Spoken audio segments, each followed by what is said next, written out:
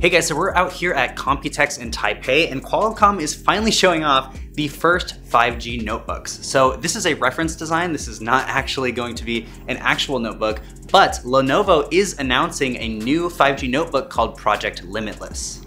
So the really exciting part about these 5G notebooks is the power and battery life that Qualcomm is able to get out of these chips. Now they are on a 7nm process, which is opposed to a 10nm process that Intel is currently on, and they're also 7 watts of TDP versus 15 watts. So that kind of shows the difference in how much power these laptops are actually taking up. Now Qualcomm actually showed me a bunch of benchmarks today. They got 3D Mark and PC Mark to make custom ARM64 versions of their benchmarking tests. And the graphics performance was actually better than the Intel 8250U, which is a 15-watt processor that's running on a 10nm process. The battery life was about twice as good as the Intel 8250U, but the graphics performance was quite a bit higher. Now the general CPU performance was about the same, but the fact that you're able to get this much performance in a chip that barely uses any power and can connect to 5G networks, sub 6 GHz networks, 4G networks, and everything below that is pretty amazing.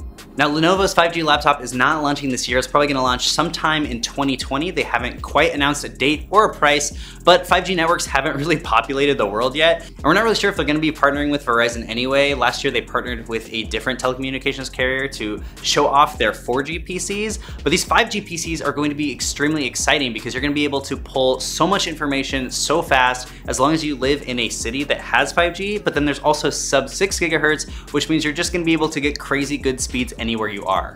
Lenovo's device is only running a 45 watt-hour battery as opposed to something like an 85 or a 90 watt-hour battery that are in a lot of Intel computers.